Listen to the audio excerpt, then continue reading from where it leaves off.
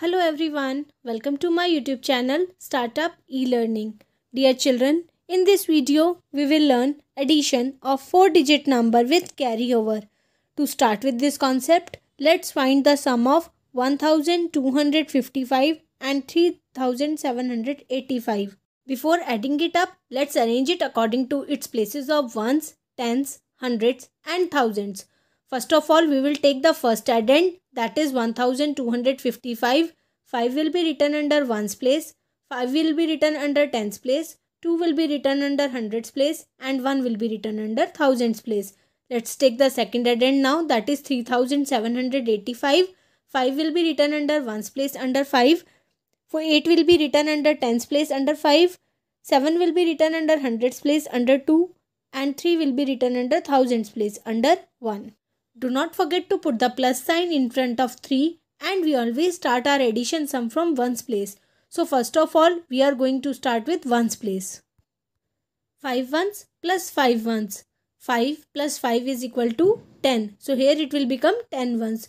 Children, 10 ones is also known as 110. So we are going to write 0 under ones place under 5 and we are going to carry 1 on tens place. Let's add the tens place digit now. That is 5 tens plus 8 tens. 5 plus 8 tens is equal to 13 tens.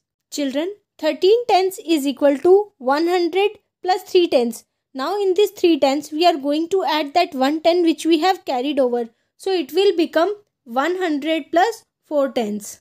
We will write that 4 tens under tens place under 8 and 1 will be carried over on hundreds. Now, we will add the hundreds place digit, that is 200s plus 700s. 200 plus 700s is equal to 900s. Plus 1 on hundreds place which we have carried over. So 900s plus 100s will become 1000. Children, 1000 is also equal to 10 hundreds. So what we are going to do? We will put 0 from the hundreds place under hundreds place and 1 will be carried over on thousands place.